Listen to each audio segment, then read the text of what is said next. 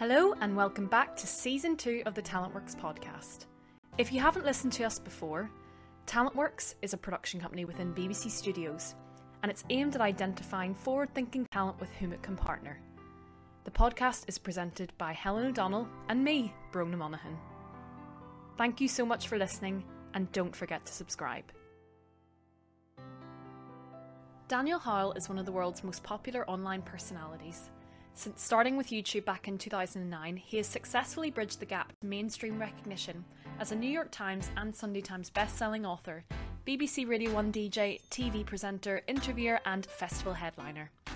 In 2016 and 2018, alongside his good friend Phil Lester, he also produced and starred in 2 global tours, The Amazing Tour Is Not on Fire and Interactive Introverts, each with over 80 global shows. They played in prestigious venues such as the London Palladium, Beacon Theatre on Broadway and the Dolby Theatre Hollywood. Dan is also very proud to be an ambassador for Young Minds, a UK charity which provides free mental health support to young people. We spoke to Dan whilst at the BBC Writers' Room retreat and got to hear a little bit more about his reflections on a decade on YouTube, his creative ventures and how he feels he is evolving as a performer and writer. Thanks for chatting to us, Dan. Oh, thank you very much for having me. You are a very creative person. Thanks. When do you think you first knew you were creative? I think I've just been someone that always watched a lot of stuff.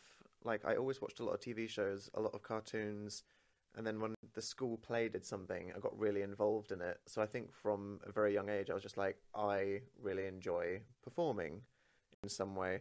And then when the school had like a drama club or whatever, I'd be like, yeah, I want to get involved in that.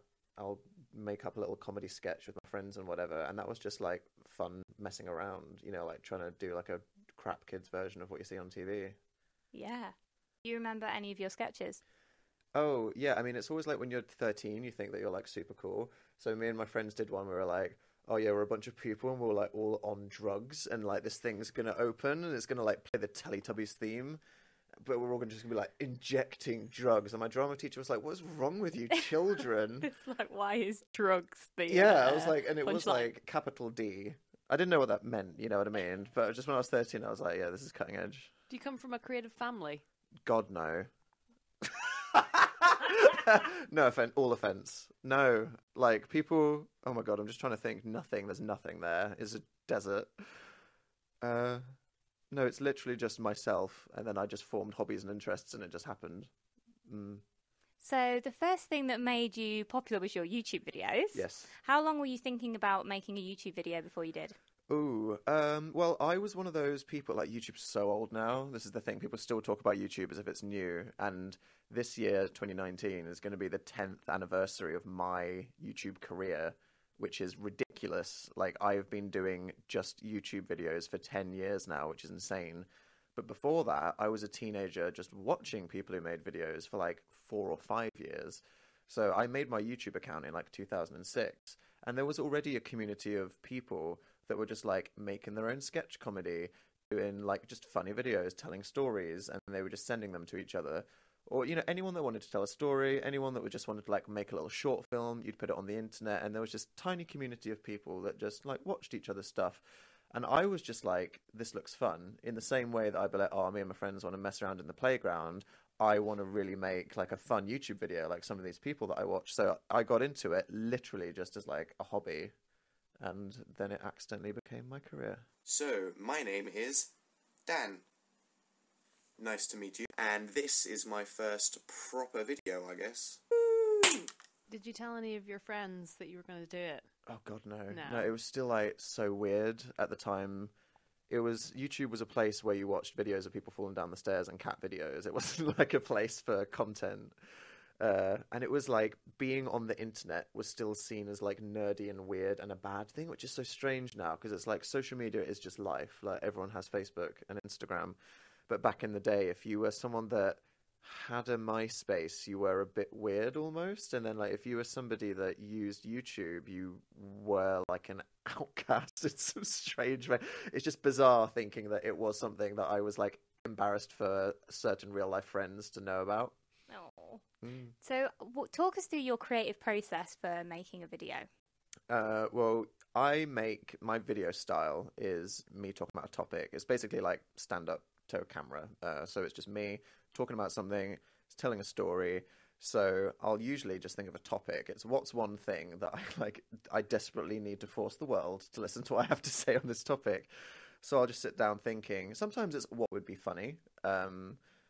One of them was just awkward handshakes is one that I made in like 2011, which is, you know how there's like the normal handshake and then there's the one that guys do, and I sound like so like white and lame by saying this, but you know what I mean. It's like the thing where you like it's like an angle and then you slap each other's backs. Is there a word for that? Is there a name for that? But I was like, I'm going to make an entire video about how I don't know what it is and I don't know how to do it. And there's loads of different kinds, and certain people come up to you and they just do it, and I'm like, I never grew up doing that, so now it's like this totally alien movement. So I literally wrote a 5-minute video, complete with like sketches demonstrating exactly what I'm talking about, just about stupid handshakes, and uploaded it, and then people were like, yeah, good point. So did you like stand-up before kind of subconsciously making a sort of stand-up routine? Yeah, well, I just liked watching a lot of comedy on TV. You know, my dad was the sort of person that would always have I Got News for You and Mock the Week and Live at the Apollo on in the background, so I just watched a lot of that. And then I just think I naturally absorbed references from so much, like movies, TV shows, panel shows, whatever, that even though I had no formal training and I was literally just like a teenager messing around, I probably had all these references in my head just from stuff I watched. So to me, I felt like, yeah, I can do this. This is something I want to do, and it made sense, which is probably just because I watched so much of it. So has your creative process changed now? Your audience has grown. So do you find yourself censoring yourself or considering the content more? I think that some people do, and to an extent you probably should. Like, you have a responsibility if you have a big audience. I'm obsessed neurotically with trying to kind of stay authentic, though.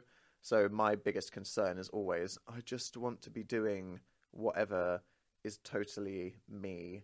So I really try to think I don't want to change anything at all, but it's just a fact that when you have a bigger audience, you have to be more responsible about the things that you say. Not that I'm likely to do anything bad, but that's just, you know, bigger power, bigger responsibility. And what's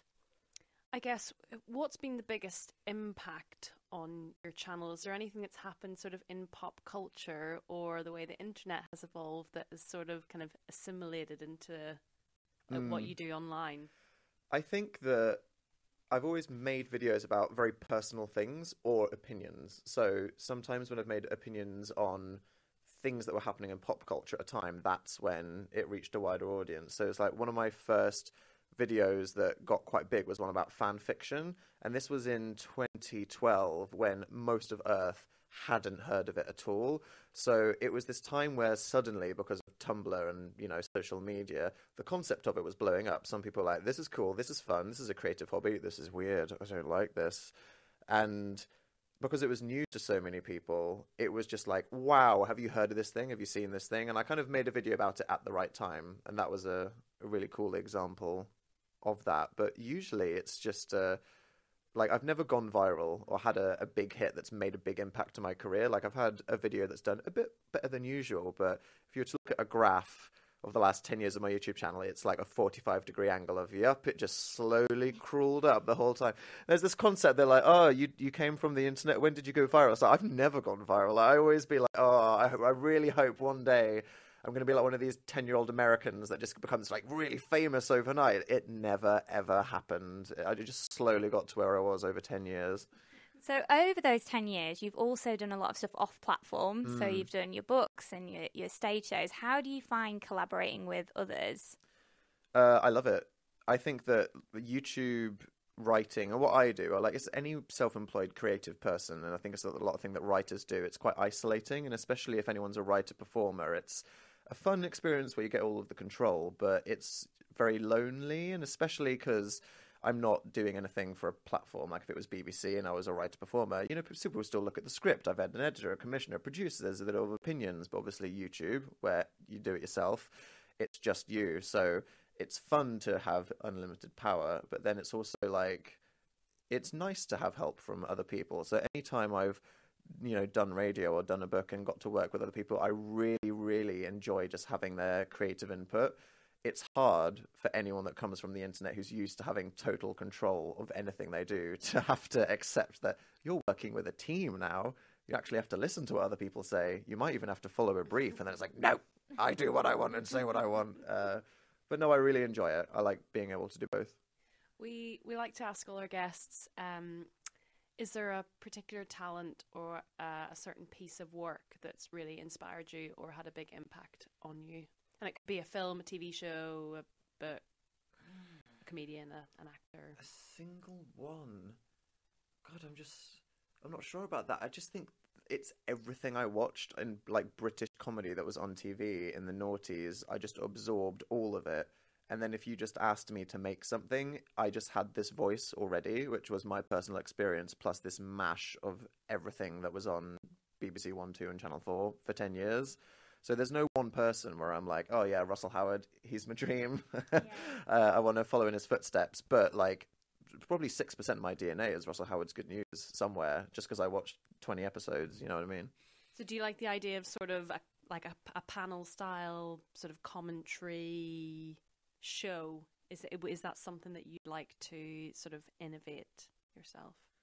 It's funny because there's so many different kinds of comedy that are on these days. I don't know if like panel shows are hot and they're the future anymore. I mean, I'm definitely, because what I've done is a lot of writing for my own videos. I've done stage shows, did radio, did a book. The things that I'm looking forward to do in the future is more like comedy acting in something, or like writing a script, because that's something I haven't done. I think that panel shows are good, but because I come from this completely different generation, you feel like all the stuff, like panel show audiences that watch TV, they're probably people like on average in their 40s or 50s that watch it.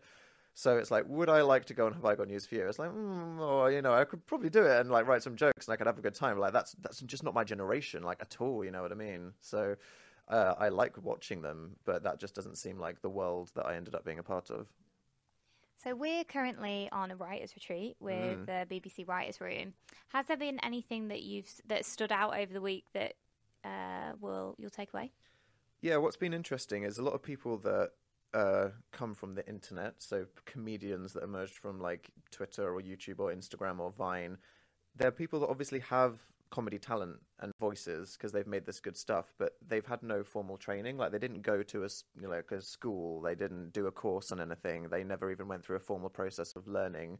So nobody has these formal skills. They don't understand kind of the traditional way that someone could construct a joke or write a show or tell a story, but just naturally they just have a feeling for how to make jokes and something. So what's been interesting this week is we've had sessions on, like how people that write for topical comedy on panel shows actually go about and do that.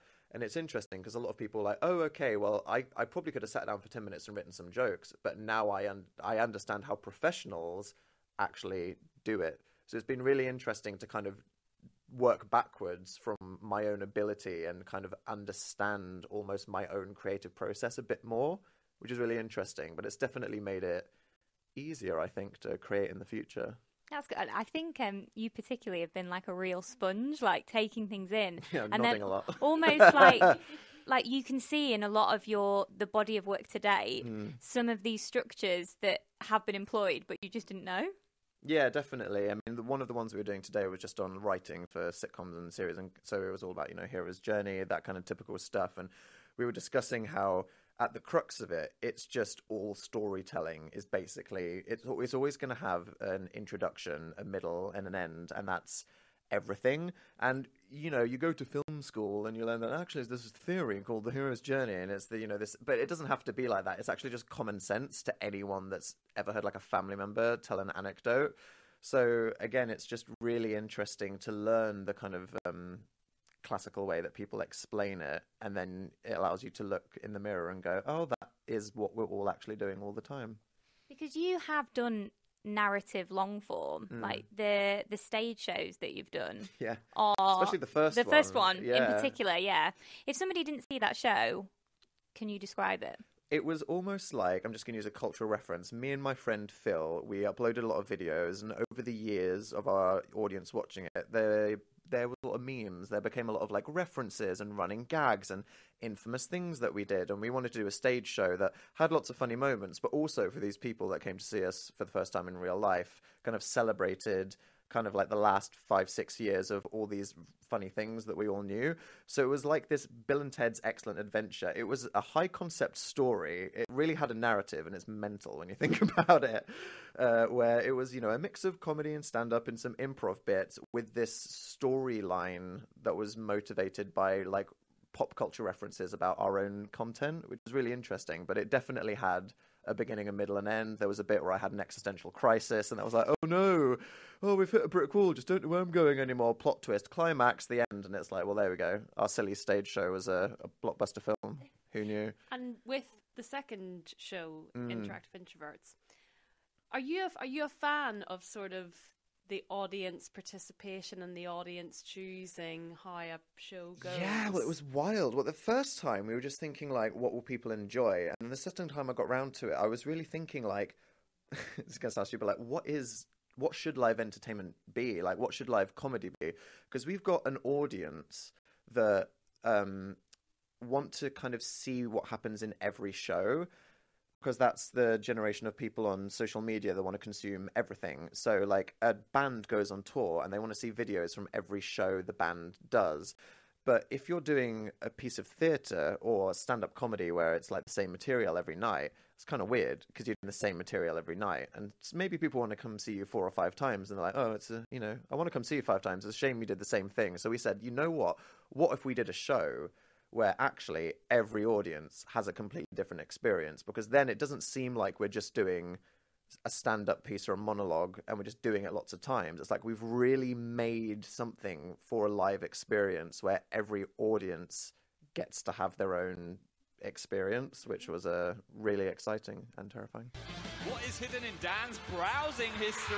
The saucy Shrek fanfic. And what are some of the examples of the things in the show that were interactive? There were so many. There was this section called Truth Bombs based on a board game where we just let the audience anonymously roast us, which was a great icebreaker. Just straight off the bat, we gave people a suggestion question like, what does Dan dream about at night? And then people would be like, oh, Nick Jonas. It's like, oh, his mum naked. Or, you know, it's just like, well, thank you. And then the surprise would be that we'd never know what we would get. So it would be surprised, honest. I mean, we trusted each other and the people on our crew not to like put something wildly inappropriate on the screen. But for our own enjoyment of it, like the surprise was such an important part of like our genuine reaction to something that we didn't know what it would be, that was submitted from an audience member. And every single day it was different content. There was an improv section where we just had to convince everybody that something good was actually terrible or something really bad was good. And again, that was just submitted from the audience. And then we just had to improv for like a minute. So someone would be like, Dan, convince us all that dead puppies is actually a good thing. And I'd be like, oh my God, what member of this audience submitted that? And then I had to do it. And sometimes, I mean, it was always funny. Sometimes it was like really inappropriate. And I was like, this is just our time in the room tonight. But that's what made it a really fun experience for the people that were there. It's interesting that you said you were looking at live entertainment and thinking, so here are the tropes, what can I do differently? Absolutely. And it's just so weird. But I was like, I don't want to do a stand-up show that people can see more than once. I don't want to even be like a band performing the same songs more than once. This audience has to kind of have their own fresh, unique experience where they feel like they're connecting with you. The reason I like improv is when people go to an improv show, you know that like the connection in the audience is so great because they're all in it together. It's a fresh story. The people on stage will totally be vibing off what the audience is giving them based on what happens. And that's why it's so magical and electric, because you know that it's like it's real and it's happening and you're feeding off each other's emotions. So I was like, we have to do that in the show, because then just the emotional experience of everyone in the room, they'll be so invested and they'll have such a good time because it feels special.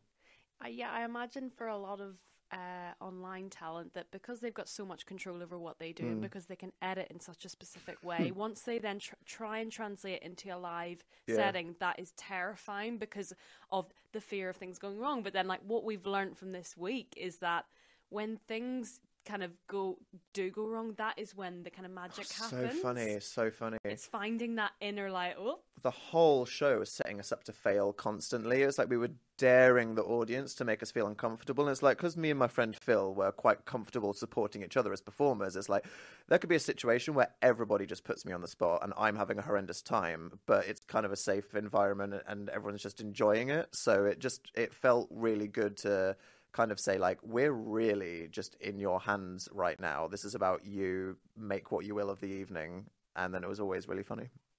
What I also respected about yourself and Phil was the way you crafted every element of the live show, to the artwork and the merchandise that was available. And like, tell us a bit more about that process. Well, that's very much the YouTube mindset of like people, they're not just performers, they are the writers, the performers, literally the editors, the cameramen, they do the lighting, the sound.